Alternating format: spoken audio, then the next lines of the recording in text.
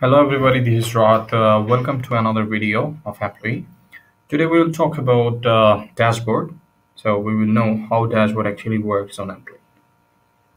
So dashboard actually reflects of your 7 days summarized data here in a single page, which also very useful to check all time logs and other log data from this single panel.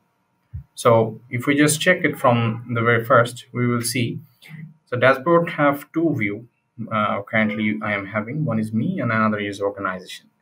So organization is actually for the owner and admin view, so they can access all the summarized data for every employees. And when I turns it on to me, that means that's an employee view, which resembles only for the specific employees view. Like if an individual employee is working, you wanna see his specific summary of his work, so he can check it out from his dashboard like this way. So firstly, we have top 5 members based on activity. So here you will see your top 5 members on specified task and a specified project. So it will directly summarize, and you will be seeing it in very average way, so that you can understand this employee has been working for 76% and he has been 76% productive throughout the week. And by this way, you will be able to see top 5 members for activity. Also, we have top 5 member based on their time log, so that you can see their time log based on their total week working for a specific task and specific project. And also later we have total hours for this week, so that you can see your total working hour for every project and every task in a single way. And also you can see is it increasing, is the percentage increasing or decreasing, like this. Here I can see 5.0% increase from the previous week.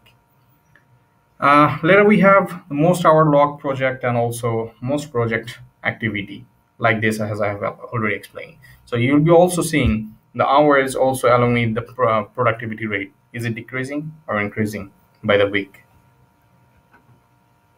And later we have activity reports, which will show you the throughout the week how much active your employee's been, and it's actually based on the day.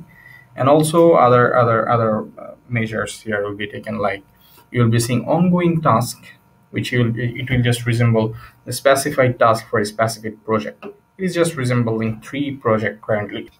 It is showing you 3 tasks currently, like this way, with along with their hours. And also you will be seeing top assigned project. So top assigned project means this project has been more logged hours, so people work more on this specified project, and you will be able to see it based on the chronological ways, like the first one 102 hours, second one 98 hours, third one 54 hours, like this way. Later we have timesheet. It is actually all projects timesheet for a specific week. As we have already said, it is showing you the last 7 days timesheet. So you'd be able to see that specified timesheet and the hours for a specified day for your entire employees. And if you just click on view more, you'll be able to see in simple custom timesheet for 7 days, like this way. So thank you. Have a good day.